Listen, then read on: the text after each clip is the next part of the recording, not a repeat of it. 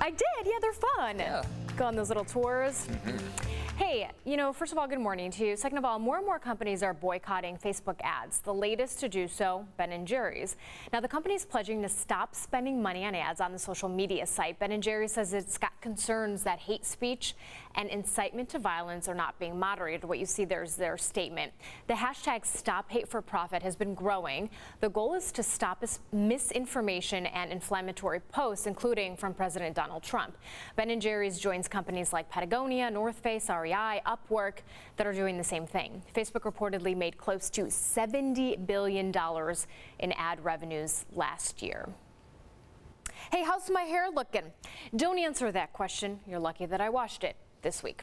Female television anchors all over seem to be getting some flack over their quote, lack of styling abilities. The latest victim of the internet trolls, Today Show co-anchor Savannah Guthrie.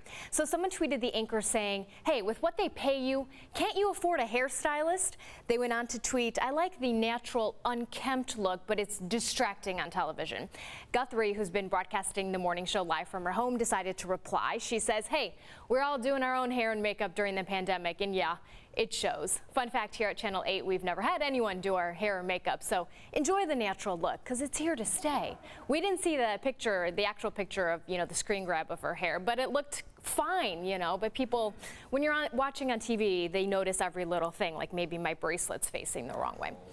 Hey, my heart is melting right now. Get ready to say happy birthday to the world's oldest golden retriever. I want you to meet August, who is breaking records at 20 years young. Augie, as they also call her, lives in Oakland, Tennessee. She's officially been dubbed the world's oldest golden retriever. Her actual birthday was on April 24th, but we didn't learn she was the oldest of her breed until recently. Typically, golden retrievers only live to about 10 to 12 years.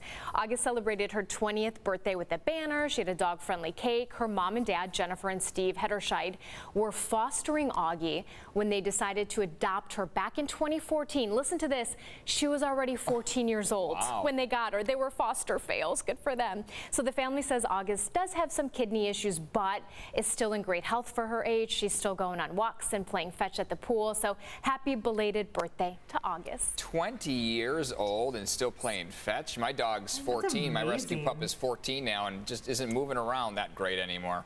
And put that into perspective, they adopted her when she was 14. Yeah, that's incredible. Oh my goodness, and I love how she wears her gray. I mean, just right there around the eyes, a little on the cheeks. I think it's perfect. Very distinguished. Many more years for that pup, hopefully. All right, thanks, ladies.